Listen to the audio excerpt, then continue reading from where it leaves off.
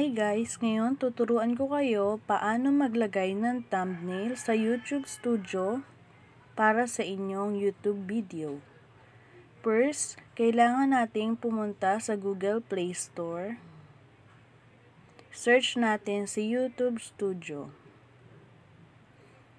Then, pag nakita na natin siya, click natin and install. Antayin lang natin mag-install. Kailangan naka-open syempre yung data or wifi nyo. Yan. Installing na siya. Then, back tayo. I-open natin siya. Pag in-open mo, yan, lalabas get started. Click nyo lang yan. Tapos, try another account. Yun yung ginawa ko kasi.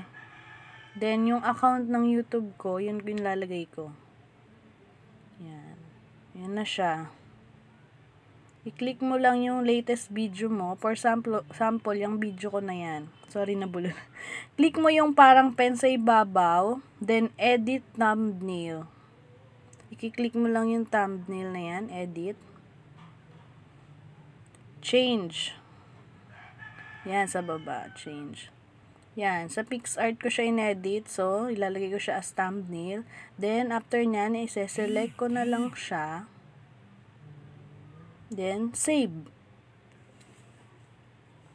Yan, lumabas na siya. Pagka-save nyan, mag-back lang tayo. Pupunta tayo sa ating YouTube channel. Para i-check natin kung nandun na ba ang na-edit na thumbnail.